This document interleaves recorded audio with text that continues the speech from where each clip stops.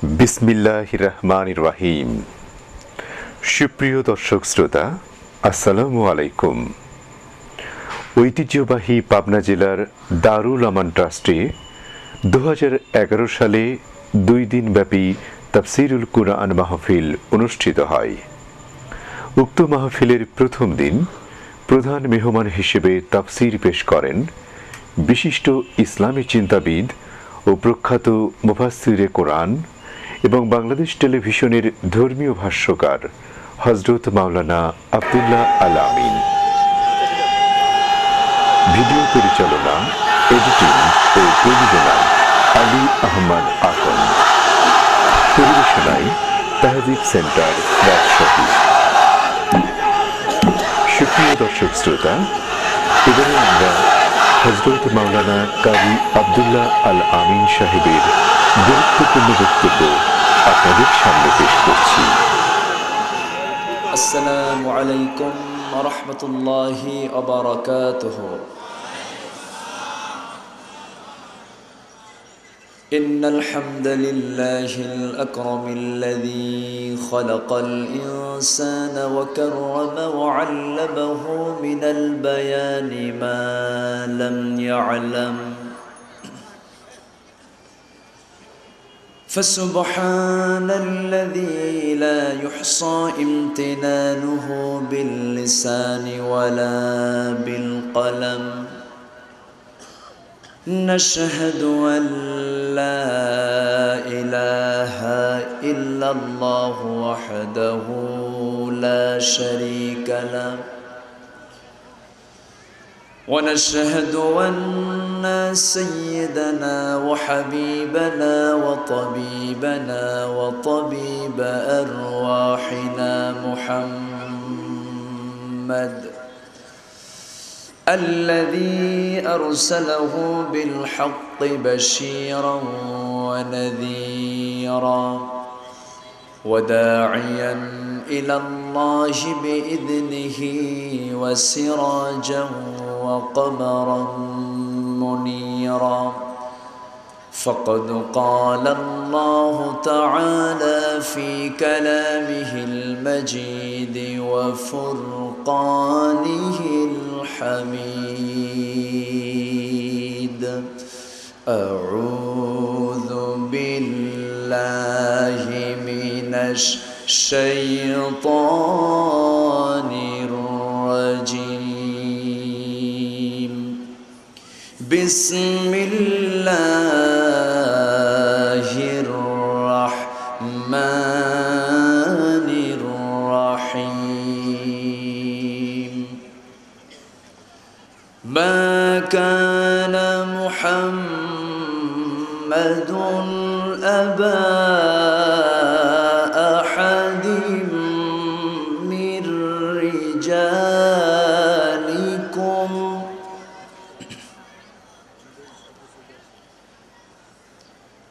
ما كان محمد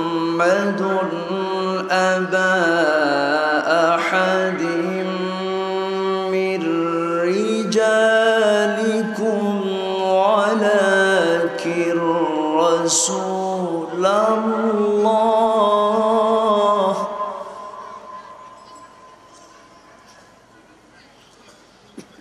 ولكن رسول الله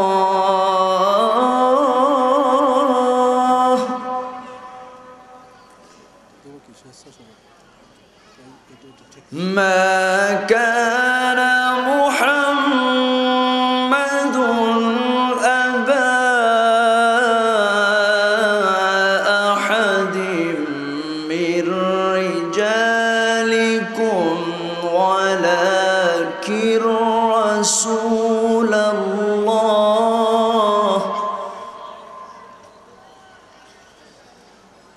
ولكن رسول الله وخاتم النبيين.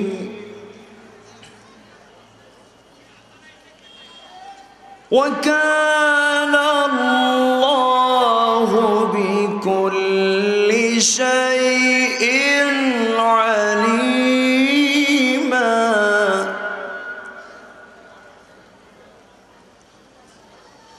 يا أيها الذين آمنوا اذكروا الله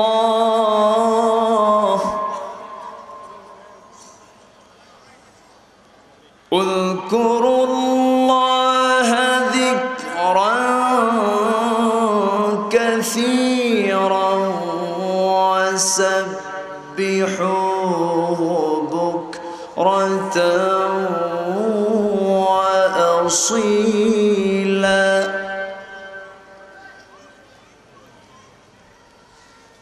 الله أكبر بسم الله الرحمن الرحيم ألم تر كيف ضرب الله مثلا كلمة طيبة كشجرة طيبة أصلها ثابت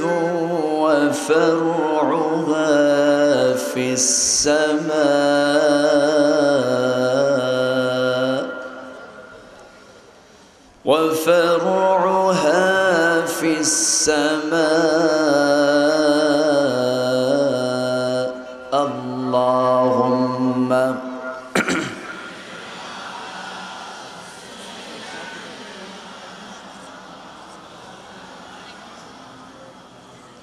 وعلى آل سيدنا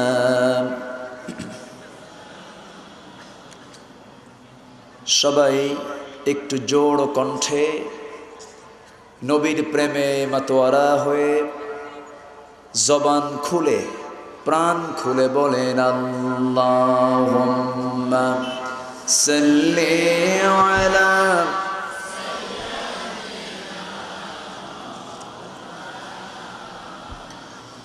وعلى آل سيدنا মনটা যদি হইতো পুবাল হাওয়া হইতো যদি শুভ্র কবুতর মেঘের ডানায় পাঠিয়ে দিতাম মেঘের ডানায় পাঠিয়ে দিতাম মদিনারি পথে যেথায় আমার প্রিয় নবী ঘুমায় নিরন্তর মানুষের বেদনায় কেঁদেছিলেন জীবন মদিনায়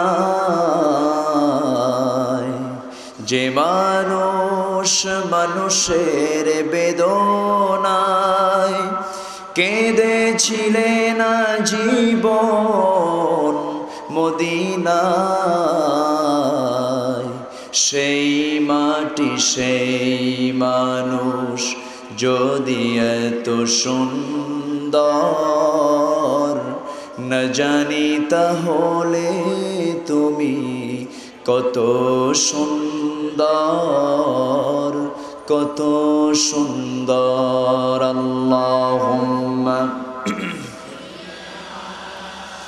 সাইয়্যিদিনা মাওলানা মুহাম্মদ ওয়া আলা আলি সাইয়্যিদিনা মাওলানা মুহাম্মদ সবাই বলেন বালাগাল উলা বিকামালিহি কাশাফাত তুজা বিজামালিহি হাসনাত জামিউ খিসালিহি সাল্লু আলাইহি क़ुव्वत इश्क़ से हर पुस्त को बाला कर दे, दहरमी इसमें मुहम्मद से उजाला कर दे। बलगल उला बिकमालिही कशफत तुजा बिजमालिही, हसनत जमीउ खिसालिही, सल्लु अलैहि। कदमों में मुस्तफ़ा की मेरा मज़र होता, ओ खाक पाक होती है मैं खकसर होता। बलगल उला बिकमालिही कशफत तुजा बिजमालिही, हसनत जमीउ खिसालिही, सल्लु अलैहि।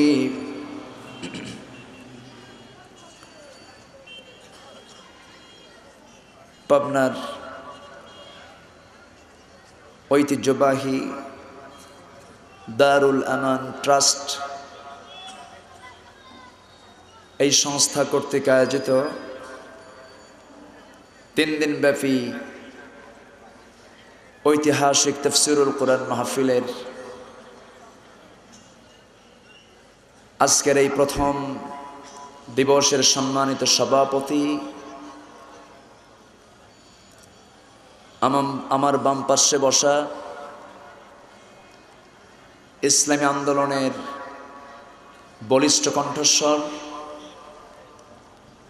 বিশিষ্ট ইসলামী চিন্তাবিদ মোহতারাম জনাব মাওলানা আব্দুর সাহেব আলোচনা রেখেছেন। যশোর নিবাসী মোহতারাম হজরত মাওলানা গিয়াসউদ্দিন সাহেব, মঞ্চবিষ্ট হজরত উলামায়ে কেরাম, ফুদালায়ে ইজম,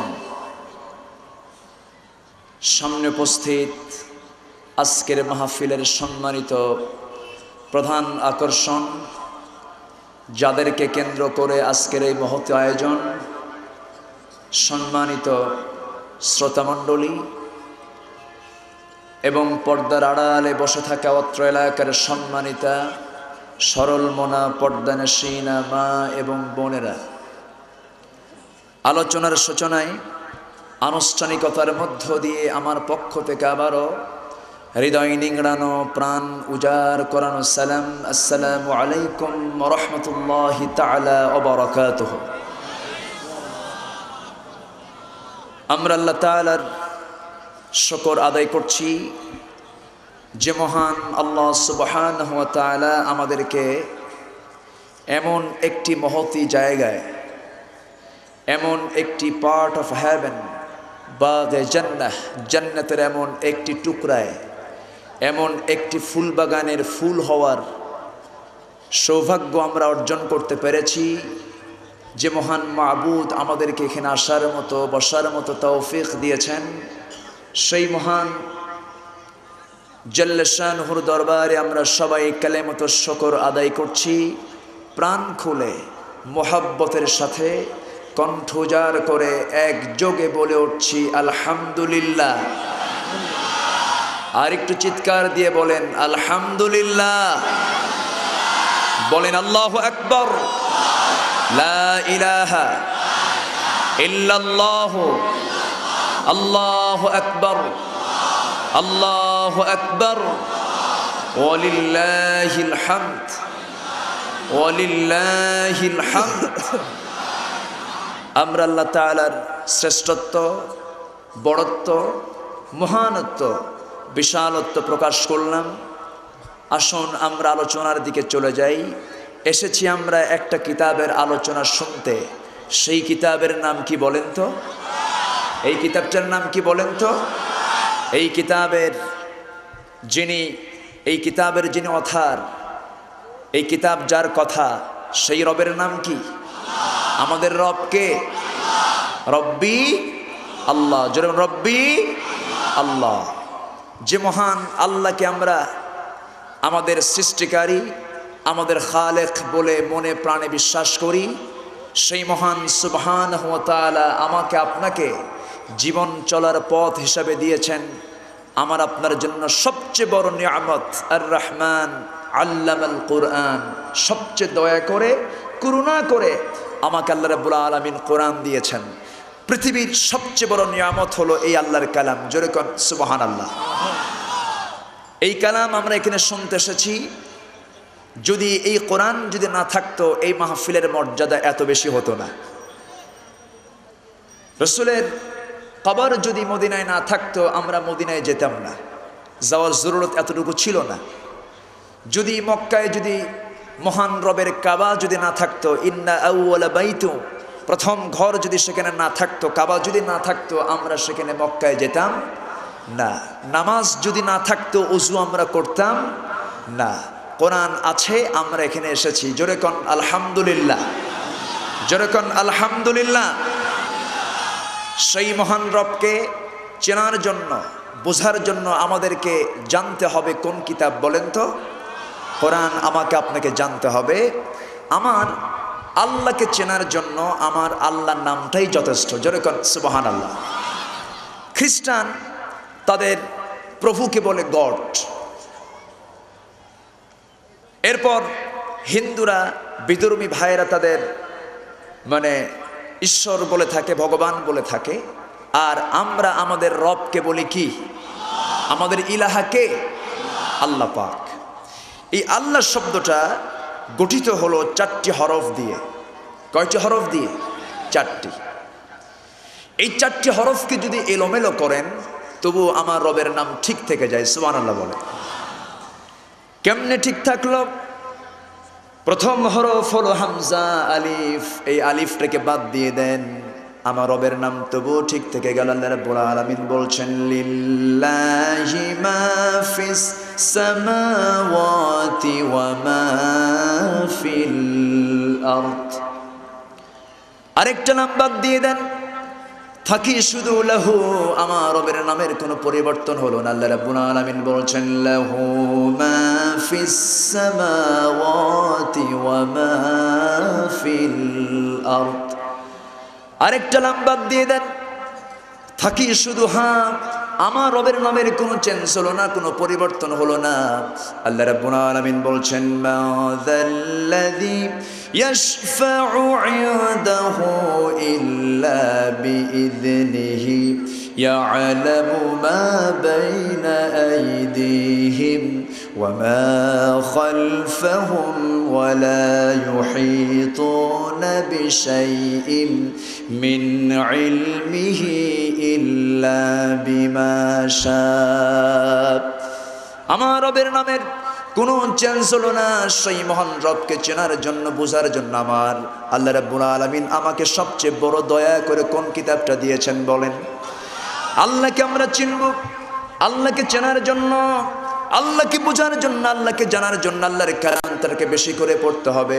আল্লাহ রাব্বুল আলামিন বলছেন, তোমরা পড়ো। আমার নবীর কাছে যখন প্রথম ওহী যখন নাযিল হলো, পড়ার সম্পর্কেই নবীকে আগে জানিয়ে দেওয়া হলো। আমার নবীজি জাবালে নূরে থাকেন।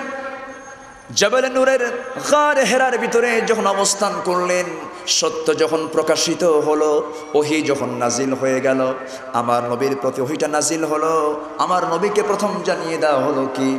ইকরা বিসমি রাব্বিকাল্লাযী খালাক خلق الإنسان من علق اقرأ وربك الأكرم الذي علم بالقلم علم الإنسان ما لم يعلم। হে নবী, আপনি পড়েন। কার নামে? জোরে বলেন, কার নামে? আল্লাহর নামে, যিনি মানুষকে সৃষ্টি করেছেন, সেই মহান রবের নামে আপনি পড়েন। পড়া হলো দু প্রকার। এক পড়ায় আল্লাহর ওলি হয়, আরেক প্রকার পড়ায় সে আল্লাহকে ভুলে যায়। এক পড়া হলো ডান দিকের, আরেক পড়া হলো বাম দিকের। এক পন্থী হলো ডান, আরেকটা পন্থী হলো বাম। আর যারাই বামপন্থী তারাই রামপন্থী। জোরে বলেন ঠিক কিনা? আল্লাহ পাক ডানকে পছন্দ করেন। আমরা খাই বাম হাতে না ডান হাতে? বাম হাতে না ডান হাতে? আমাদের সমস্ত কাজগুলো বামে না ডানে? শুরু করি বামে না ডানে? যারা বামপন্থীর পরিচয় দিয়ে নিজেকে অত্যন্ত গর্বিত মনে করেন, বামের পক্ষে আল্লাহ নাই, আল্লাহ ডানের পক্ষে। জোরে বলেন ঠিক কিনা? আমার ভাইয়েরা, আমরা কোরআন নিয়ে বসেছি, কথা বলবো। কোরআনের মূল বক্তব্য কিন্তু একটাই। মূল বক্তব্য হচ্ছে লা ইলাহা, যেরকম লা ইলাহা, মূল বক্তব্য এটাই। কোরআনের পাতায় পাতায় একটাই কথা।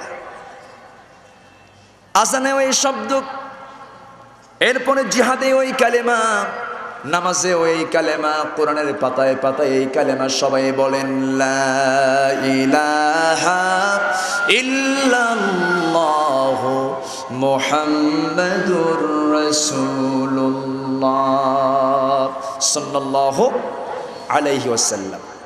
এই কালেমা হলো মুসলমানদের কবুলিয়ত নামা।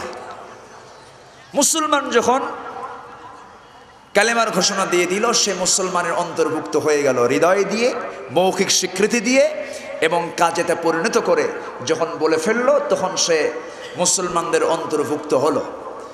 আমার ভাইয়েরা, কিন্তু এই কবুল করার পরে, এই কালেমার ঘোষণা দেওয়ার পরে যদি সে শিরকের কাজে চলে যায়, যদি সে বেদাতের দিকে চলে যায়, যদি সে কুফুরি করে, তখন কি তার এই কালেমার হক আর থাকবে? কালেমার পথে সে থাকতে পারবে? থাকতে পারবে না। যদি কোনো লোক বিয়ে করার পর যদি তার স্ত্রীকে তালাক দিয়ে দেয়, সেই স্ত্রীকে কি সে আর নিতে পারবে? পারবে না। তখন তার স্ত্রী তার জন্য হালাল না হারাম? হালাল না হারাম? একদিকে মুসলমানের পরিচয় দেয়, আরেকদিকে নাস্তিকদের তৈরি করা আইনকে বিশ্বাস করে। এরা কোনোদিন মুসলমান হতে পারে না। জোরে বলেন ঠিক কিনা? আমাদের জীবন বিধানের নাম হলো ইসলাম। আমাদের জীবন বিধানের নাম কি? ইসলাম ছাড়া অন্য কোন আইন আল্লাহ পাক কবুল করবেন? কবুল করবেন? ঘোষণা কার? আছে কোন কিতাবে? কোন কিতাবে আছে? আল্লাহ রাব্বুল আলামিন বলেন, ওয়া মান ইয়াবতাগি গায়রাল ইসলামি দীনান ফালান ইউকবালা মিনহু ওয়া হুয়া ফিল আখিরাতি মিনাল খাসিরিন।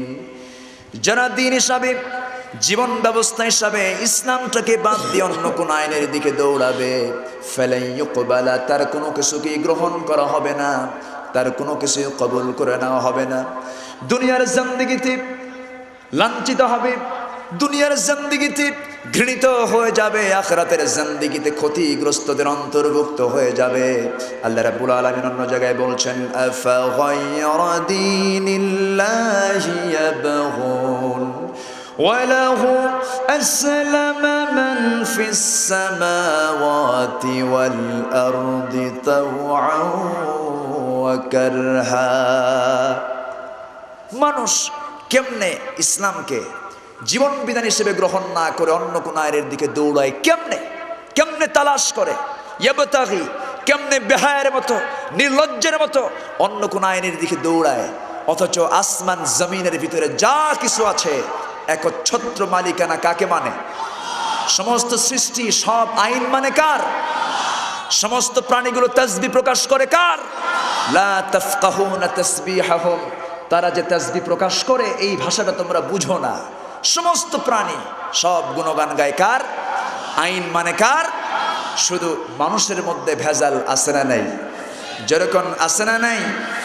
সেই ভেজাল যারা করে তারা হলো শয়তানের দল। তারা কিসের দল? দল দু প্রকার। দল কয় প্রকার? এক দল কার? আরেক দল শয়তানের। এর মাঝামাঝি মুজাবজাবিন, এর মাঝামাঝি কোনো কিছুই নাই। দল হবে দুইটা, একটা হলো আল্লাহর, আরেকটা কার? আমরা কার দল করব? যেরকম কার? দুহাত উঁচু করে দেখাও।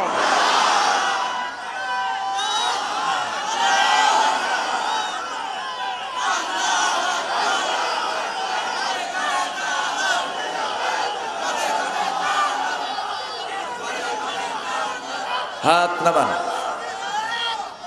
হাত নামান। আমার ভাইয়েরা, সব কিছুই দুটো দুটো। অখলাকনাকুম আজওয়াজা, আমি তোমাদেরকে সৃষ্টি করেছি জোড়ায় জোড়ায়। ন্যায় অন্যায়, হালাল হারাম, দিন রাত, সত্য মিথ্যা, সব কিছু জোড়া না? সব কিছুই জোড়া। জান্নাত জাহান্নাম, যে কোনো একদিকে থাকতে হবে। হালালকে মানতে হবে, নয় হারামকে মানতে হবে। আমরা সত্যের পথে না মিথ্যার পথে? সত্যের পথে না মিথ্যার পথে? ডান দিকে না বাম দিকে? ডান দিকে। শিখবো আমরা কোরআন। শিখবো কি বলেন তো? কোরআন। পড়বো আমরা কার নামে? বাচ্চাদেরকে স্কুলে পাঠানো হয়, স্কুলে চলে গেল বাচ্চা, স্কুলে গিয়ে পড়লো কি? আগডুম বাগডুম ঘোড়ার ডিম। ঘোড়ার ডিম কি বাজারে পাওয়া যায়? একটা মিথ্যা কথা বাচ্চার সিনায় ঢুকানো হলো। বাচ্চার স্মৃতিতে, একটা কোমল নরম স্মৃতিতে একটা মিথ্যা কবিতা ঢুকানো হলো। এরপর দাদার হাতে কলম ছিল, ছুঁড়ে মেরেছে, বড্ড লেগেছে, মানে ছোট্ট বাচ্চাকে বেয়াদব বানায় দেওয়া হলো। বাচ্চা কিছুদিন পর বড় হলো, শিখলো কি? আই ছেলেরা আই মেয়েরা ফুল তুলিতে যায়। এখানে উচিত ছিল বলা আই ছেলেরা ফুল তুলিতে যায়, কিন্তু আই ছেলেরা আই মেয়েরা ফুল তুলিতে যায়, পর্দার কোনো বালাই নাই। ফুল তুলে তুলে চলো আমরা প্রেম করে আমরা মামার বাড়িতে বেড়াতে যাই। আমার ভাইরা, এই সমস্ত কবিতাগুলো বাচ্চাদেরকে শেখানো হয়। চলে গেল কেজি স্কুল। কেজির ওজন বেশি না শেরের ওজন বেশি? হ্যাঁ, কেজির ওজন বেশি। এজন্য বাচ্চার যে গায়ের ওজন, তার চেয়ে ওর মানে পিছনের ব্যাগের ওজন তার ডাবল। বাচ্চার ওজন যদি 10 হয়, ব্যাগের ওজন হলো 20 কেজি। চলে গেল কেজি স্কুলে, পড়তে শুরু করলো এই সমস্ত মিথ্যা কবিতাগুলো। বাচ্চা চলে এলো বাড়িতে, টেলিভিশন অন করলো। টেলিভিশন অন করে কি দেখলো? একা একা খেতে চাও, দরজা বন্ধ করে খাও। কি এগুলো আছে না নাই বলেন তো? তাহলে মানে চুরি করে খা। এই হলো আজকের সমাজের শিক্ষা ব্যবস্থা। এরপর অ্যাডভার্টাইজ কি হলো? একটা আরসি, একটা পেপসি, একটা পানীয়, এটা পানীয়র অ্যাডভার্টাইজ করতে গিয়ে বলা হলো আরসির মজা কত, ও নারী তোমার মতো। যেখানেই যাই হাত বাড়ালেই পাই আরসির মজা কত। নাউজুবিল্লাহ। কর মেয়ের দাম কি আরসির বোতল? মেয়ের দাম ইসলামে আছে না নাই? মায়ের দাম হলো মায়ের পায়ের তলে জান্নাত। জোরে কোন সুবহানাল্লাহ। আর সেই মানুষ আজকে কোরআনের শিক্ষাকে বাদ দিয়ে এই বাম শিক্ষার দিকে এগুচ্ছে। যতটুকু ইসলাম শিক্ষা ছিল, সেই ইসলাম শিক্ষাকেও শিক্ষা সিলেবাস থেকে উৎখাত করার ষড়যন্ত্র শুরু হয়েছে। আমরা আমাদের জীবনের শেষ রক্তবিন্দুতে হলেও কোরআন সুন্নাহ বিরোধী কোন আইন বাংলার জমিনে আমরা কায়েম হতে দেব না। সবাই কি রাজি আছেন? দুহাত উঁচু করে দেখান।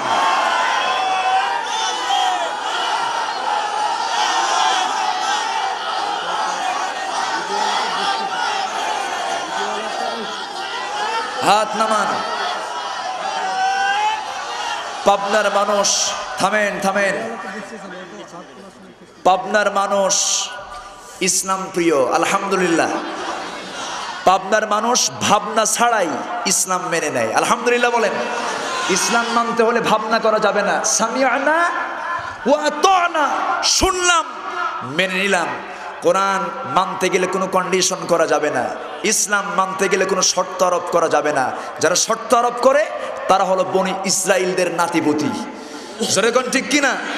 বনি ইসরাইল যারা, তাদের নীতি ছিল সামিআনা ওয়া আসাইনা, শুনলাম মানলাম না।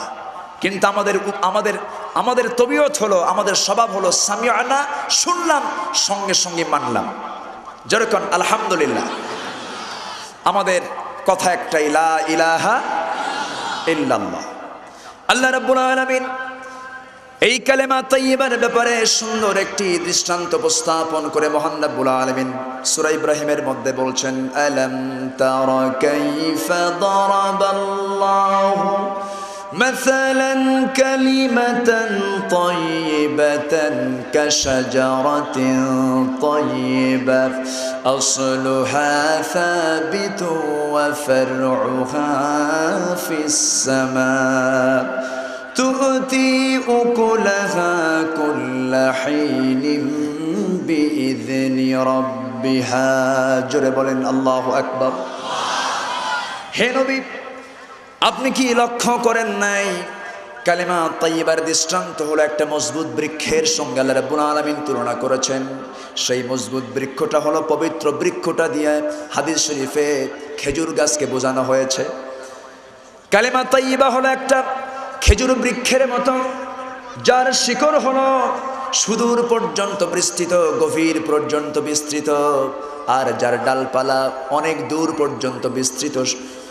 এই রকম খেজুর বৃক্ষের সঙ্গে আল্লাহ রাব্বুল আলামিন তুলনা করে দিয়ে বুঝায় দিলেন, যেরকম হাজারো ঝড়ে সমস্ত কিছু উপরে চলে যায়, সমস্ত গাছগাছালি উপরে চলে গেলেও খেজুর গাছ এক পায়ে দাঁড়িয়ে থাকে। জোরে কোন সুবহানাল্লাহ। আল্লাহ রাব্বুল আলামিন এই কালেমার কথা বলছেন, বান্দারি আমি তোমার ইলাহ, আমি তোমার রব, জীবনের সব জায়গায় তোমার আমাকে মানতে হবে। খাইতে আমার নাম, ঘুমাতে আমার নাম, লেনদেন আমার নাম, ব্যবসা বাণিজ্য আমার নাম। যখন আমার নাম দিয়ে কোনো কিছু শুরু করবে, সমস্ত রহমতগুলো আমি আল্লাহ তোমার উপরে নাজিল করে দেব। আমার বন্ধুগণ, আসুন আমরা কালাম খুলি। কালাম খুললে আমরা কার পরিচয় পেয়ে যাই বলেন তো? যেরকম কার পরিচয় পাই? আউযু বিল্লাহি মিনাশ শাইতানির রাজিম। বিসমিল্লাহির রহমানির রহিম।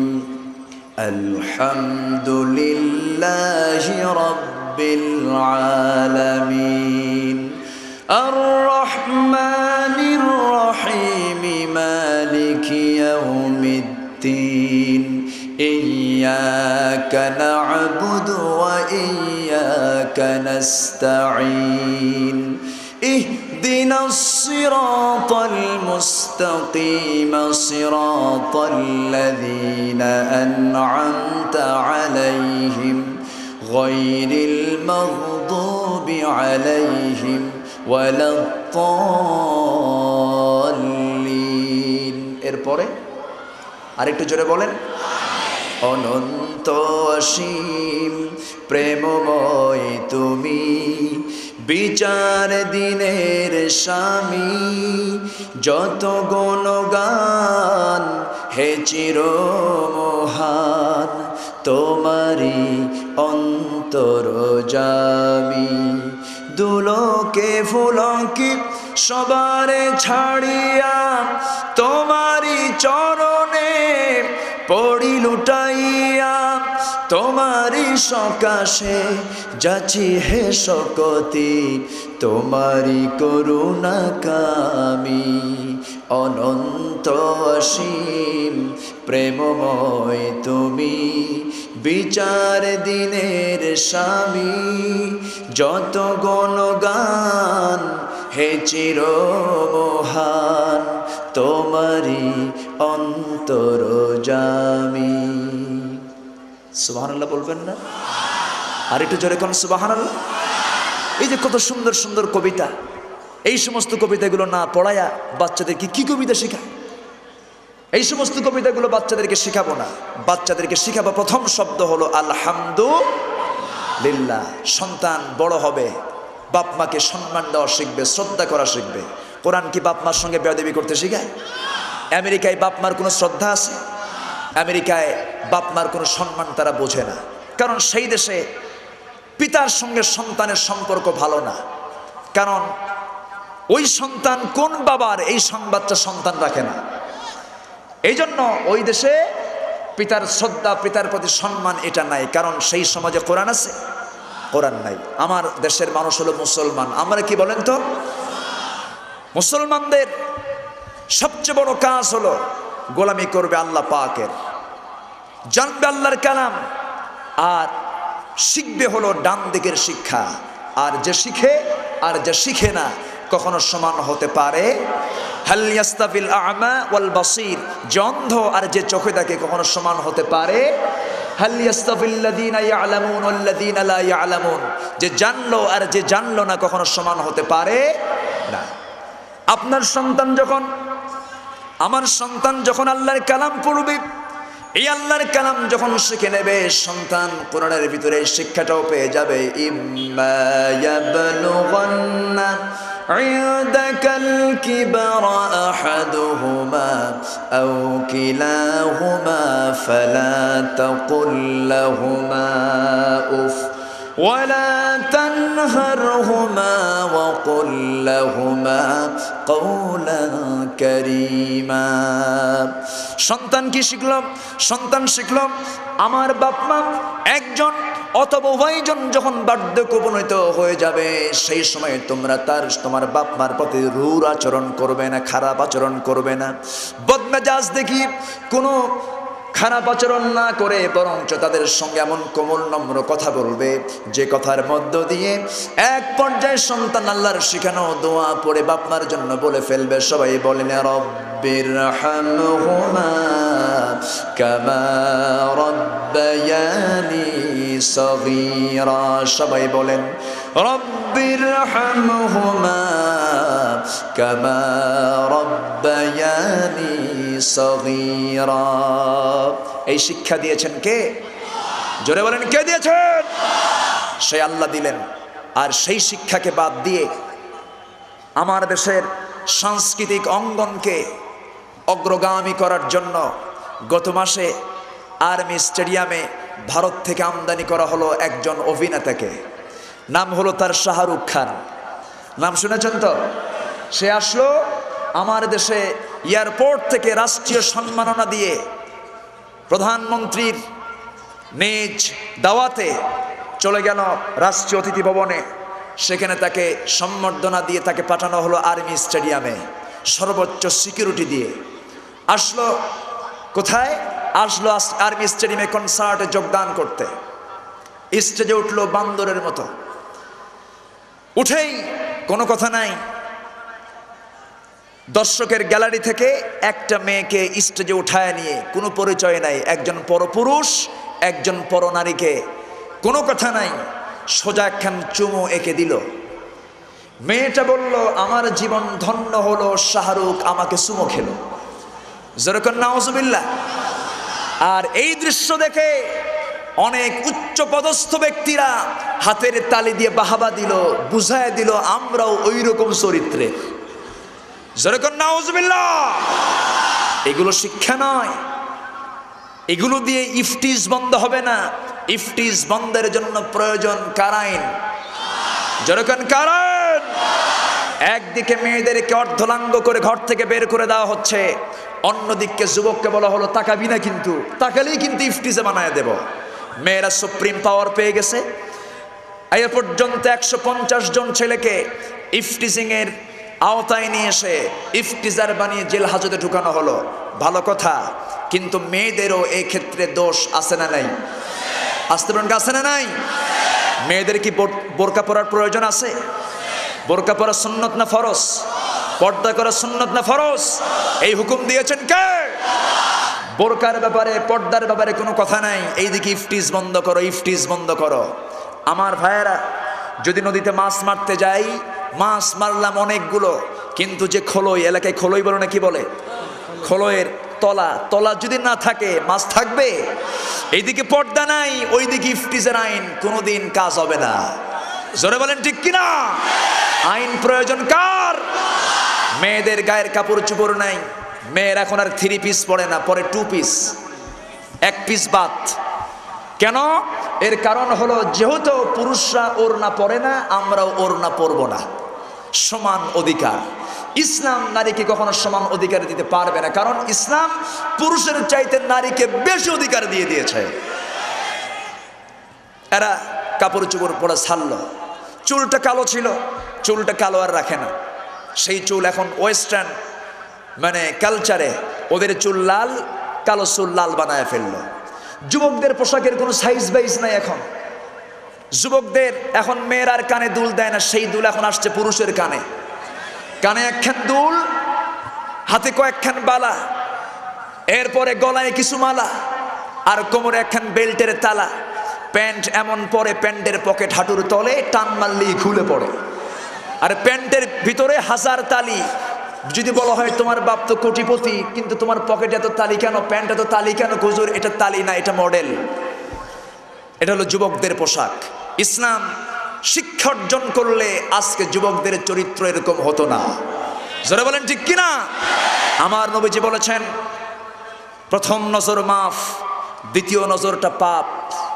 মেয়েদের দিকে প্রথমবার তাকালে আল্লাহ পাক মাফ করে দেন, আলহামদুলিল্লাহ বলেন। দ্বিতীয় নজরটা কি? পাপ। এক যুবক বলতেছে হুজুর প্রথমবার যেহেতু তাকানো জায়েজই আছে, তাহলে প্রথম নজরই 100 এক ঘন্টা এক তালে এইরকম করে চাই থাকবো? জোরে কর নাউজুবিল্লাহ। যুবক, কোন যুবতীর দিকে নজর গেলে পরে প্রথমেই মনে করতে হবে যে মেয়েটার দিকে আমি তাকাচ্ছি, এই মেয়েটা কারো না কারো বোন, কারো না কারো মা, কারো না কারো খালা। এই চিন্তা করলে আমার বাড়িতেও একটা বোন এরকম আছে, এই চিন্তা করলে সে কখনো এইরকম করে ফেল করে তাকাবে না। শিক্ষা দিয়েছেন মুহাম্মদ রাসূলুল্লাহ। প্রয়োজন কার শিক্ষা? প্রয়োজন কোন কিতাবের শিক্ষা? কোরআনের শিক্ষা আমাদেরকে জানতে হবে। আর কোরআনের মূল বক্তব্য হলো লা ইলাহা ইল্লাল্লাহ। প্রথম পরিচয় পাইলাম কার? আল্লাহ পাক। আল্লাহর পরিচয়টা কি? কালেমা তাইয়্যিবার দুইটা অংশ, একটা অংশ হলো লা ইলাহা ইল্লাল্লাহ, আর একটা অংশ হলো মুহাম্মদুর রাসূলুল্লাহ। এই দুইটা অংশ মিলে কালেমা হয়েছে। এই কালেমার প্রথম অংশ হলো আল্লাহ কেন্দ্রিক, আল্লাহর পরিচয় নিয়ে বলা হলো কোনো ইলাহা নাই, কোনো বিধানদাতা নাই, কোনো আইনদাতা নাই, এই কোনো সৃষ্টিকর্তা নাই। পরিচয়টা যদি আমরা জানতে চাই এরকম এক রাত কেন, যদি কিয়ামত পর্যন্ত মানুষ যদি আমার রবের প্রশংসা শুরু করে কোনোদিন শেষ করা যাবে না। আল্লাহ রাব্বুল আলামিন বলছেন ওয়ালাউ আন্নামা ফিল আরদি মিন শাজারাতিন আকলাম ওয়াল বাহরু ইয়ামুদ্দুহু মিন বা'দিহি সাবআতু আবহুরিম মা নাফিদাত কালিমাতুল্লাহ ওয়াল্লাহু আজিজুন হাকীম। জোরে বলেন আল্লাহু আকবার। যদি সাগরের জলকে কালি করি, গাছের পাতাকে করি খাতা, একে একে লিখে যাই মহিমা তোমার, শেষে রবে না একটিও পাতা। সুবহানাল্লাহ বলবেন না? আরেকটু জোরে কোন সুবহানাল্লাহ। পাবনার সুবহানাল্লাহ খুব ভালো, আলহামদুলিল্লাহ কোন। কিন্তু এই পাবনার পরেই আছে রাজশাহীর ওপারে চাঁপাইনবাবগঞ্জ, ওই এলাকার সুবহানাল্লাহ খুব একটা ভালো না, একটু টানের হেরফের আছে সেখানে, আছে না নাই বলেন তো? সুবহানাল্লাহকে বলে সুবহানাল্লাহ, ওদের মাখরাজে একটু সমস্যা আছে, ওরা সিনকে সিন বলে আবার সিনকে সিন বলে, ওলট পালট। সুবহানাল্লাহ বললে বলে সুবহানাল্লাহ, আবার আসসালাম যখন দিতে নেয় আসসালামু আলাইকুম রাহমাতুল্লাহ, আগে শালা এরপরে দুলাভাই। দারুণ বেকায়দা। এদিক থেকে পাবনার মানুষ অনেক ভালো, জোরে কোন সুবহানাল্লাহ। আবার এই পাবনার বৃহত্তর পাবনার সিরাজগঞ্জে যাবেন, ওই এলাকার মানুষ আবার দুন্ত স বলতে পারে না। বাড়ি কোথায়? হিরাজগঞ্জ, দুন্ত স আবার নাই। আবার রংপুরে যাবেন, রঙের দেশের মানুষ র বলতে পারে না, রংকে বলে অং। বাড়ি কোথায়? অংপুর। নাম কি? অসিদ মিয়া, রশিদ বলতে পারে না। এই যে একটা বেকায়দা, আছে না নাই বলেন তো? আছে। আবার আপনি চলে যাবেন নোয়াখালীর দিকে, মেঘনা নদী পার হয়ে, ওই এলাকার মানুষ আবার পানিকে পানি বলতে পারে না। পানিকে কি কয়? হানি অথবা ফানি। আল্লাহ পাক বলতে পারে না, কয় আল্লাহ ফাক। দারুণ বেকায়দা। এদিক থেকে আমরা অনেক ভালো, জোরে কর সুবহানাল্লাহ। চিটাগং কক্সবাজার তো কোনো কথাই নেই, ওদের যে ভাষা, ওরা তো সব কিছু শর্টে মারে, বাংলা, ইংলিশ, উর্দু, হিন্দি, ফার্সি সব মিশালো, মিক্সচার ল্যাঙ্গুয়েজ। আমার মনে হয় মালাকুল মউত আজরাইল জান কবজকালে ওদের ভাষা বুঝবে না, এত জটিল বাংলা। এদিক থেকে আমরা অনেক ভালো, জোরে কর আলহামদুলিল্লাহ। আমার ভাইয়েরা, কিন্তু জেনে খুশি হবেন, আল্লাহর কালাম যখন কেউ পড়তে যায় কোনো জড়তা আছে? এমনকি তোতলা লোকটাও, যে লোকটা তোতলা, বাংলা কথায় আটকে যায়, বাংলা কথা বলতে নিয়ে একটা বাক্য বলতে নিয়ে বহু সময় তার লেগে যায়, কিন্তু হাজারো তোতলা যখন কোরআন পড়তে যায় সমস্ত তোতলামি সেরে যায়। জোরে কোন সুবহানাল্লাহ। আর একটু জোরে কোন সুবহানাল্লাহ। কোরআন পড়লে তোতলামি থাকে না। একজন নবী তোতলা ছিলেন, সেই নবীর নাম কি বলেন তো? আল্লাহ পাক একজন নবীকে তোতলা বানিয়ে দিয়েছেন, যেন দুনিয়ার সমস্ত তোতলারা যেন হতাশ না হয়। কে আল্লাহ একটা নবীরও তোতলা বানাইছে, জোরে কোন সুবহানাল্লাহ। খুব মানে তার কথাগুলো আটকে যেত। আর যারা তোতলা হয়, যাদের কথাগুলো আটকে আটকে যায়, এদের রাগ কম না বেশি? পৃথিবীতে যত আল্লাহ রাব্বুল আলামিন আম্বে কেরাম পাঠিয়েছেন, সমস্ত আম্বে কেরামের ভিতরে সবচেয়ে বেশি রাগ ছিল যে নবীর, সেই নবীর নাম কি? যে নবী ফেরেশতাকে থাপড়াইছে। আল্লাহু আকবার কোন? বুখারী শরীফের হাদিস এসেছে, মালাকুল মউত আজরাইল আলাইহিস সালাতু ওয়াস সালাম তার জান কবজ করার জন্য চলে গেছেন মুসা আলাইহিস সালামের দরজায়, গিয়ে বলতেছেন, ও আল্লাহর নবী মুসা, আমি মালাকুল মউত আজরাইল তোমার জান কবজ করার জন্য আসছি। কি তাই নাকি? এইদিকে আসো। কাছাকাছি নিয়ে আসছে, কোনো কথা নাই, গাল যেতে মারছে একখান থাপ্পড়।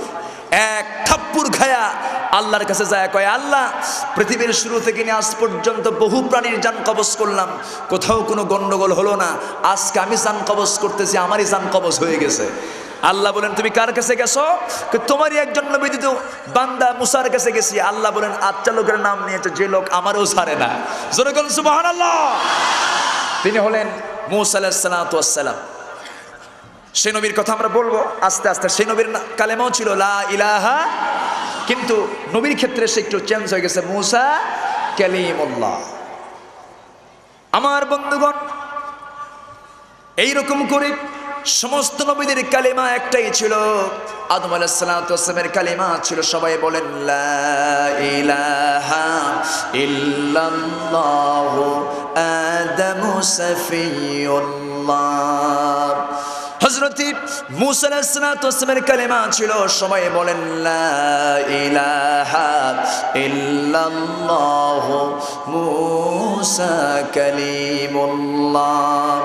জাতির পিতা ইব্রাহিম আলাইহিস সালাতু ওয়াস সালামের কালেমা ছিল, সবাই বলেন লা ইলাহা ইল্লাল্লাহু ইব্রাহিম খলিলুল্লাহ। এরপর ঈসা আলাইহিস সালাতু ওয়াস সালামের কালেমা ছিল লা ইলাহা ইল্লাল্লাহু ঈসা রূহুল্লাহ। আমার নবীর কালেমা জানা আছে না নাই বলেন তো? সবাই বলেন লা ইলাহা ইল্লাল্লাহু মুহাম্মাদুর রাসূলুল্লাহ। জিকির করেন লা ইলাহা, আরো জোরে লা ইলাহা লা ইলাহা ইল্লাল্লাহু মুহাম্মাদুর রাসূলুল্লাহ সাল্লাল্লাহু আলাইহি ওয়াসাল্লাম। আমার ভাইয়েরা, তাহলে আমার আল্লাহ কয়জন? কয়জন? লা ইলাহা ইল্লাল্লাহ। সে আল্লাহর পরিচয় নিয়ে আমরা আলোচনা করতে গেলে ফুরাবে না। আল্লাহ পাক হলেন চিরঞ্জীব। আমাদের প্রাণ আছে, কিন্তু আমাদের প্রাণ চলে যাবে, এতে কোনো সন্দেহ আছে? আমরা মারা যাব, কিন্তু আল্লাহ হলেন চিরঞ্জীব, চিরস্থায়ী, তার কোনোদিন মৃত্যু হবে না। যেরকম আলহামদুলিল্লাহ। আমার রব ছোট না বড়? আমার রব ছোট না বড়? আমার আল্লাহ পরনির্ভর না স্বনির্ভর? স্বনির্ভর। আমার আল্লাহ কি? আমার আল্লাহর পরিচয় নিয়ে যদি কোরআনকে প্রশ্ন করেন, কোরআন সুন্দর করে একটা ছোট্ট আয়াতের মধ্যে সমস্ত পরিচয়গুলো সামারাইজ করে বলছেন। যারা পারেন সুন্দর করে বলেন, কুল হুয়াল্লাহু আহাদ আল্লাহুস সামাদ লাম ইয়ালিদ ওয়া লাম ইউলাদ ওয়া লাম ইয়াকুল লাহু কুফুয়ান আহাদ। আল্লাহ এক, আল্লাহ অদ্বিতীয়, আল্লাহ হলেন স্বনির্ভর। আল্লাহ পাক তার পরিচয় দিয়ে দিলেন, আল্লাহ তাআলার কোনো সন্তান নাই, তিনি কারো দ্বারা তিনিও আসেন নাই। তিনি হলেন সেই মহান রব যিনি চিরঞ্জীব। আল্লাহ রাব্বুল আলামিন আয়াতুল কুরসির মধ্যে বলছেন, আল্লাহু লা ইলাহা ইল্লা হুয়াল হাইয়ুল কাইয়্যুম লা তা'খুযুহু সিনাতুন ওয়ালা নাওম। আল্লাহ হলেন এক, অদ্বিতীয়, যার যিনি হলেন চিরঞ্জীব, চিরস্থায়ী, যাকে ঘুম তো দূরের কথা, তন্দা পর্যন্ত যাকে স্পর্শ করতে পারে না। সুবহানাল্লাহ বলবেন না? আল্লাহর নজর থেকে পৃথিবীর কোনো মানুষ রেহাই পাবে? যখন রেহাই পাবে, দিনের আলোতে কি করি, রাতের আধারে কি করি, কেউ না জানলেও জানার পিছনে একজন, তিনি কে? আল্লাহ পাক। সর্বপ্রথম আমরা ভয় করব কাকে? আল্লাহকে। আল্লাহ কাছে না দূরে? আল্লাহ কাছে না দূরে? সবচেয়ে কাছে কে? ওয়ানাহনু আকরাবু। আকরাবু শব্দটা হলো ইসমে তাফজিল থেকে এসেছে, সবচেয়ে নিকটে যিনি, তিনি কে? আল্লাহ। আমার বন্ধুগণ, সেই আল্লাহকে হাজির নাজির মনে করে চলতে হবে। আল্লাহ রাব্বুল আলামিন বলছেন, আমি তো সেই আল্লাহ। আল্লাহ পাক তার পরিচয় দিয়ে বলছেন, ওয়া ইয়ালামু মা ফিল বাররি ওয়াল বাহরি ওয়া মা তাসকুতু মিন ওয়ারাকাতিন ইল্লা ইয়ালামুহা। জলে কি হয়, স্থলে কি হয়, এমনকি কোন গাছের কোন পাতা কয় মিনিট কয় সেকেন্ডে পড়লো, শুধু সুন্দরবন নয়, শুধু পাবনা জেলা নয়, গোটা পৃথিবীর কোন গাছের কোন পাতা কয় মিনিট কয় সেকেন্ডে পড়লো, পৃথিবীর কোনো মানুষ না জানলেও আমার আল্লাহর কুদরত সঙ্গে সঙ্গে তা জেনে যায়। তিনি হলেন চিরঞ্জীব, চিরস্থায়ী, তিনি হলেন মহাপরাক্রমশালী। আল্লাহ রাব্বুল আলামিন বলছেন, শাহিদাল্লাহু আন্নাহু লা ইলাহা ইল্লা হুয়া ওয়াল মালাইকাতু ওয়া উলুল ইলমি কাইমান বিল কিসত লা ইলাহা ইল্লা হুয়াল আজিজুল হাকীম। আল্লাহ হলেন মহাপরাক্রমশালী এবং বিজ্ঞানময়। জোরে কর সুবহানাল্লাহ। আল্লাহ রাব্বুল আলামিন হলেন অবিনশ্বর। পৃথিবীর সমস্ত কিছু হলো নশ্বর, আর আমার আল্লাহ হলেন অবিনশ্বর। আল্লাহ রাব্বুল আলামিন বলছেন, কুল্লু মান আলাইহা ফান ওয়া ইয়াবকা ওয়াজহু রাব্বিকা যুল জালালি ওয়াল ইকরাম। যারা পারেন সঙ্গে পড়েন, ফাবিআইয়ি আলা'i রাব্বিকুমা তুকাযযিবান। পৃথিবীর সব কিছু ফানা ফানা হয়ে যাবে, ঠিক থাকবেন কে বলেন? আরো জোরে বলেন, ঠিক থাকবেন কে? অতএব আমরা কার কাছে যাব? আল্লাহর কাছে চলে যাব। আল্লাহ হলেন সর্বজান্তা, তিনি সব কিছু জানেন। আল্লাহ রাব্বুল আলামিন বলছেন, ইন্নামা ইলাহুকুমুল্লাহুল্লাযী লা ইলাহা ইল্লা হুয়া ওয়াসি'a কুল্লা শাইইন ইলমা। আল্লাহু আকবার। এই কোরআন যদি আমরা পড়ি, আল্লাহকে আমরা বুঝতে পারবো, জানতে পারবো। সে আল্লাহ, সেই বান্দা কখনো শিরকের পথে যেতে পারবে না, বেদাতকে গ্রহণ করতে পারবে না। আজকের সমাজে বেদাত আছে না নাই? শিরক আছে না নাই? বেদাতের আঁকড়া চতুর্দিকে ছড়িয়ে পড়েছে আজ। অনেকের মতে নামাজ নাকি পড়া লাগে না, এরকম কিছু পাবলিক আছে না নাই? ওরা বলে নামাজ পড়ার কি দরকার, জীবনে একটা সেজদা মারবো, এক সেজদায় জান্নাত পার হয়ে জাহান্নামে যাব। যা তুই জাহান্নামে, আমরা দোয়া করি। সবচেয়ে বেশি সেজদা দিয়েছেন মুহাম্মদুর রাসূলুল্লাহ, সবচেয়ে বেশি রুকু করেছেন মুহাম্মদুর রাসূলুল্লাহ, সবচেয়ে বেশি চোখের পানি ফেলেছেন মুহাম্মদুর রাসূলুল্লাহ। আর এরা নামাজ পড়তে চায় না। কি করে? মাথার বিশাল বড় চুলের জটলা বড় বড় করে, মাথায় তেলও দেয় না, চিরুনিও লাগায় না। চুল জট পাকতে পাকতে মহাজট, উকুন থাকতে থাকতে উকুন বিরক্ত হয়ে হরতাল শুরু করে কয়, এই তুই চুল কাটবি না আমারে প্রমোশন দিবি। এরকম কিছু ভণ্ড আছে না নাই? যেরকম আছে না নাই? একজন ভণ্ড কখনো পীর হতে পারে না। পীরের আগে ভণ্ড শব্দটা আমরা লাগাবো না। পীর ভালো শব্দ, আলহামদুলিল্লাহ কম। আমার নবীও পীর ছিলেন, আলহামদুলিল্লাহ। পীর শব্দটার আরবি হলো মুআল্লিম, আর বাংলা হলো মুরব্বি। বাংলা হলো গাইডার, ইংরেজি হলো গাইডার, যিনি পথ নির্দেশনা দিয়ে দেন, শিক্ষকতা যিনি করেন, তাকে ফার্সিতে বলা হয় পীর। পীর শব্দটা আমার দেশে প্রচলন হওয়ার কারণ হলো, এই দেশের এক সময় রাষ্ট্রীয় ভাষা ছিল ফার্সি। এই দেশের রাষ্ট্রীয় ভাষা কি ছিল? ফার্সি। এই জন্য আদম শুমারি এই শব্দটা কিন্তু ফার্সি। আইন, আদালত, এজলাস, এরপরে নমাজ, রোজা, এগুলো সব আরবি না ফার্সি? ফার্সি শব্দ। এক সময় এই দেশের রাষ্ট্রীয় ভাষা ছিল ফার্সি, এই জন্য পীর শব্দটা ওই শব্দ থেকে প্রচলিত হয়ে আসছে। কিন্তু পীর খারাপ কোনো শব্দ নয়, পীর খারাপ কিছু নয়, পীর ভালো। কিন্তু পীর নামের যে সমস্ত পরিচয়ধারী লোকগুলো বলে আমাদের নামাজ পড়া লাগে না, ও হলো শয়তান নাম্বার 1। জোরে বলেন ঠিক কিনা? সেই সমস্ত ভণ্ডদের কিছু মুরিদ আছে, ওরা পশ্চিম দিকে পা দিয়ে ঘুমায়, দক্ষিণ দিকে পা দেয় না। কেন? কি পীর সাহেবের বাড়ি দক্ষিণ দিকে, এই জন্য পা দেয় না। ওই 2 পা একদম লাঠি দিয়ে পিটায় সই করা দরকার। জোরে বলেন ঠিক কিনা? আমার ভাইয়েরা, এই সমস্ত ভণ্ডদের আস্তানাও কিন্তু কম নাই। এরা ইসলাম বোঝে না, কোরআন বোঝে না। কোরআন তারা জানে, কোরআন জানে, অতএব জানার দরকার আছে না নাই? আছে। আমার ভাইয়েরা, নামাজ 5 ওয়াক্ত পড়েছেন মুহাম্মদ রাসূলুল্লাহ, মুহাম্মদ রাসূলুল্লাহ। নামাজ আমরা কেউ ছেড়ে দেব না। সবাই রাজি আছেন তো? আমি কি আলোচনা চালাবো? আলোচনা করব? কারো কোনো কষ্ট নাই তো? কারো কোনো আপত্তি নাই তো? নামাজ কয় ওয়াক্ত? 5 ওয়াক্ত নামাজ পড়েছেন মুহাম্মদ রাসূলুল্লাহ। নবীজির জীবনে 1 ওয়াক্ত নামাজ কাজা ছিল, 1 ওয়াক্ত নামাজও কাজা ছিল না।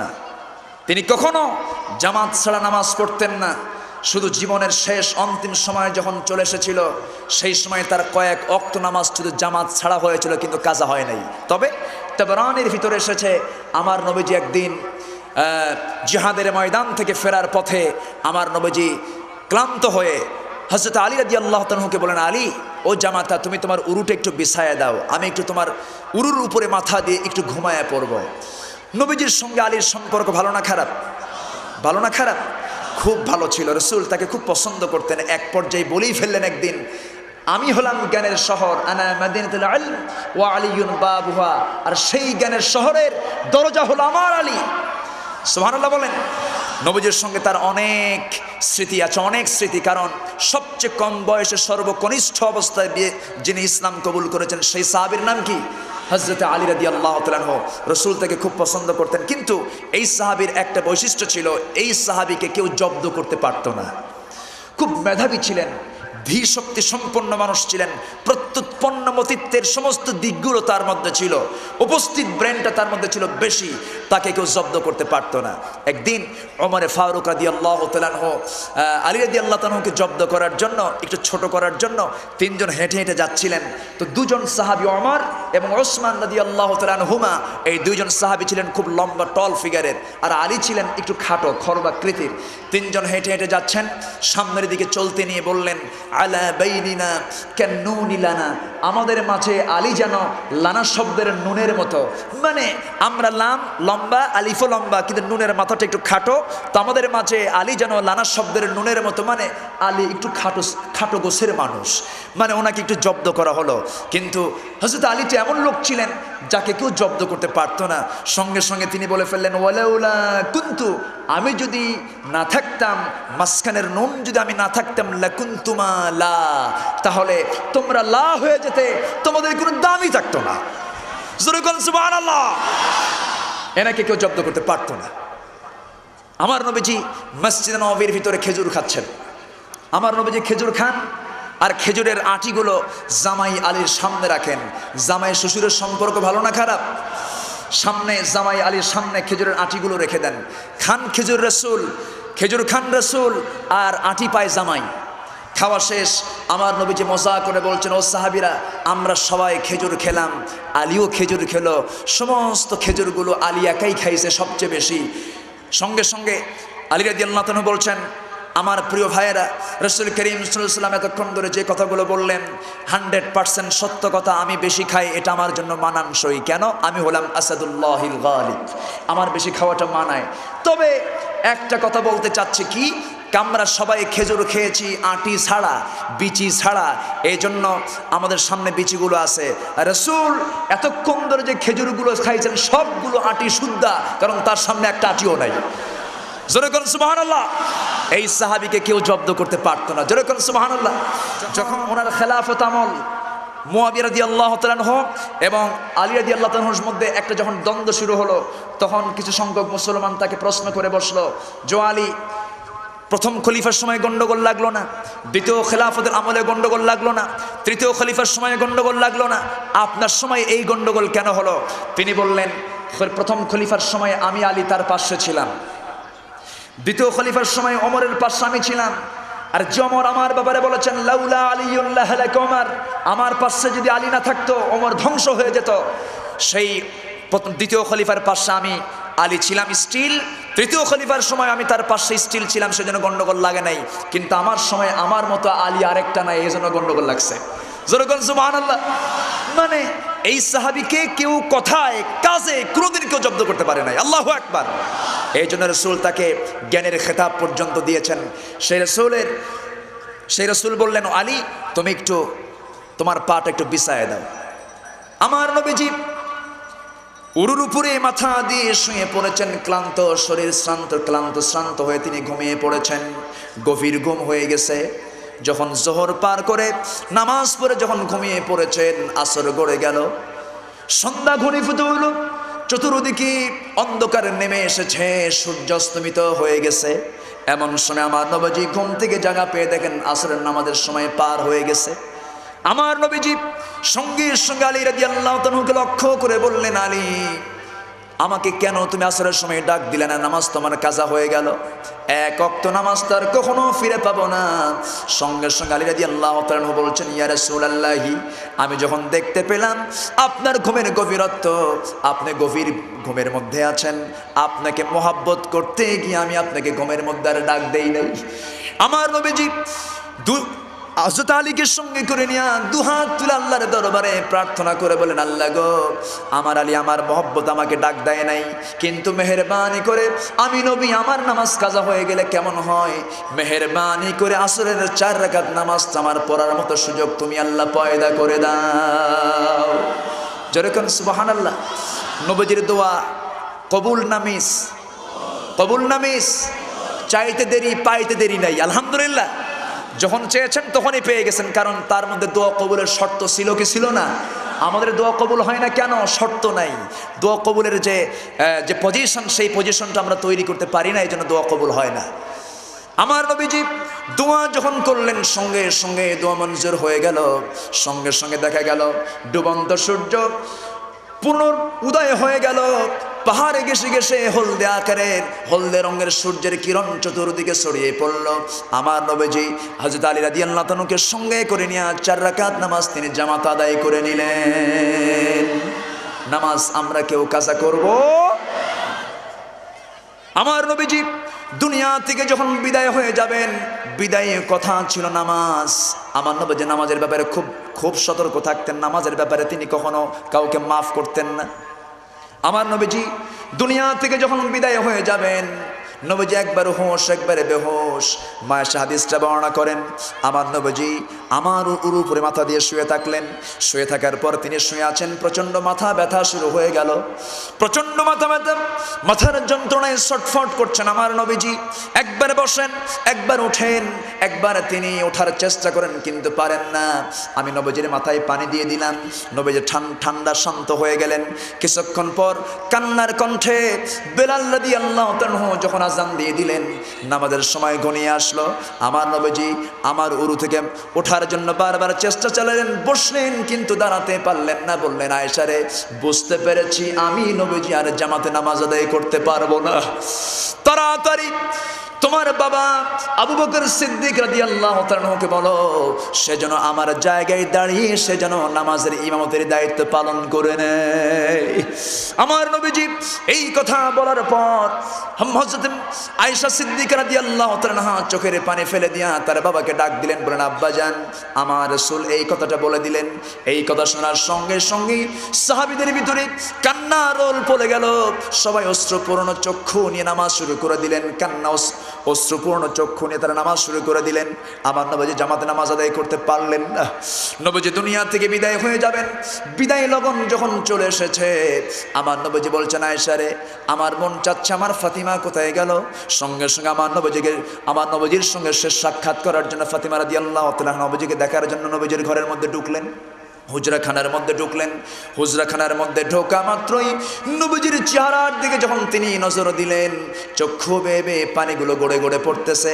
আমার নবীজি সবার কান্না সহ্য করতে পারতেন, কিন্তু ফাতিমার কান্না নবীজির কখনো সহ্য হতো না।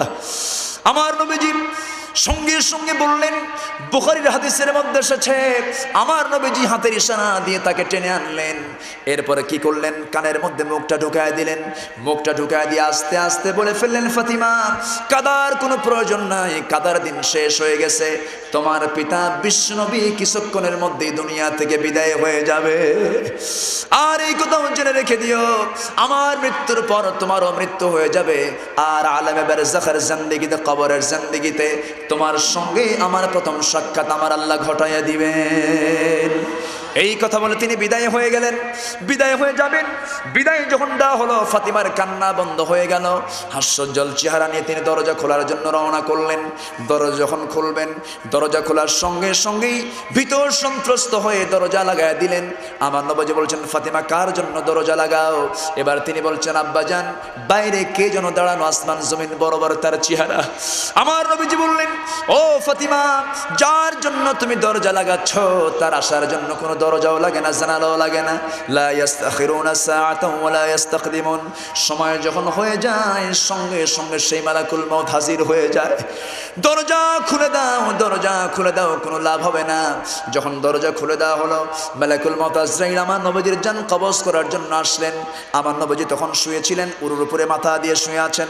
নবীজির নজর পড়ে আছে উহুদের ময়দানের দিকে, উহুদ পাহাড়ের দিকে। আমার নবীজি তিনি তাকিয়ে আছেন। নবীজি উহুদ পাহাড়ের ব্যাপারে বলেন, নবীজির জান কবজ হবে। নবীজির সামনে এসে বসলেন, বলছেন, ইয়া রাসূলুল্লাহি, পৃথিবীর শুরু থেকে আজ পর্যন্ত বহু প্রাণীর জান কবজ করেছি, আমি আজরাইল আপনার জানটা কবজ করার জন্য আসছি। আমি আজরাইল ওয়াদা করে ফেললাম, আপনাকে অত্যন্ত আসান করে আমি আজরাইল আজকে আপনার জানটা কবজ করব। নবীজি বুকের উপরে যখন তার কুদরতি হাতটা রেখে দিলেন, আমার নবীজির সহ্য হলো না, হাতটা টান মেরে সরাইয়া দিলেন। বলেন, আজরাইল, তোমার হাত যেন আমার কাছে মনে হলো তোমার হাত নয়, যেন মনে হলো উহুদ পাহাড় দেখতেছো, উহুদ পাহাড় যেন তুমি আমার বুকের উপরে চাপাইয়া দিয়েছো। আবার যখন হাতটা রাখা হলো, রাসূল বললেন, ও আজরাইল, তাড়াতাড়ি হাতটা সরায় নাও, এবার সহ্য হয় না। এবার যেন মনে হলো ওই যে আসমান যেন আমার বুকের উপরে চাপাইয়া দিয়েছো। আবার যখন হাতটা রাখা হলো, রাসূল চিৎকার দিলেন, আর সহ্য হলো না। রাসূল বললেন, ও আজরাইল, এবার যেন মনে হলো শুধু উহুদ পাহাড় নয়, শুধু আসমান নয়, জমিন নয়, গোটা পৃথিবী যেন তুমি আমার বুকের উপরে চাপাইয়া দিয়েছো। ওরে আজরাইল, এই যদি হয় মৃত্যুর যন্ত্রণা, এই যদি হয় মৃত্যুর কষ্ট, সব যন্ত্রণা সব কষ্টগুলো আমাকে দিয়ে দাও, কিন্তু মৃত্যুর সময় আমার প্রাণের উম্মতের এত কষ্ট হবে, আমি তার দ্বীনের নবী মুহাম্মদ হয়ে সইতে পারবো না। জোরে কোন সুবহানাল্লাহ। নবীজি আমার দুনিয়া থেকে বিদায় হয়ে যাবেন। এবার বলছেন, আয়েশা রে, আমি ওই যে দুনিয়া থেকে বিদায় হয়ে যাব, শোনো আয়েশা, দেখো তো ঘরের মধ্যে কোনো কিছু আছে নাকি। ঘরের মধ্যে তন্ন তন্ন করে খুঁজে আয়েশা বলছেন, ইয়া রাসূলুল্লাহি, ঘরের মধ্যে তেমন কিছু নাই। একটা আছে কি পানির মশক, একটা চামড়ার চাদর আছে, আর কিছুই নাই। পানি পান করার জন্য একটা গ্লাস আছে। আমার নবীজি বলেন, না, এছাড়াও কিছু থাকতে পারে। যখন সঙ্গে সঙ্গে দেখা হলো 6 খণ্ড স্বর্ণের টুকরা নবীজির সামনে নিয়ে আসা হলো। আমার নবীজি 6 খণ্ড স্বর্ণের টুকরাদের মধ্যে নিয়ে বলেন, আয়েশা, বিশ্বনবীর ঘরে 6 খণ্ড স্বর্ণের টুকরাও রাখতে চাই না। এই 6 খণ্ড স্বর্ণের টুকরা দিন প্রতিষ্ঠার আন্দোলনে আমি বিশ্বনবী দান করে গেলাম। নবীজি দুনিয়া থেকে যখন বিদায় হয়ে যাবেন, এবার বললেন, আয়েশা, আমার বুঝি বিদায় লগন হয়ে গেল। একটা জিনিস জেনে রাখবে আয়েশা, ওরে আয়েশা, আসসালাত আসসালাত আইমা মালাকাত আইমানুকুম, নামাজ নামাজ নামাজ উম্মতেরা কখনো ছেড়ে দিবা না। জোরে কোন সুবহানাল্লাহ। নামাজ কয় ওয়াক্ত? 5 ওয়াক্ত। নামাজ কিন্তু মূলত 5 ওয়াক্ত ছিল না, নামাজ ছিল 50 ওয়াক্ত। কয় ওয়াক্ত ছিল? 50 ওয়াক্ত ছিল। পাস হয়েছিল 50। নবীজি মেরাজে যখন গেলেন, মেরাজ থেকে যখন নামাজ নিয়ে আসলেন, 50 সালাতান, 50 ওয়াক্ত নামাজ নিয়ে তিনি নেমে আসলেন। আসমান টপকিয়ে টপকিয়ে আসছেন, 7টা আসমান। এক আসমানে একজন নবীর সঙ্গে দেখা হলো। সেই নবীর নাম কি? সেই নবীর নাম কি?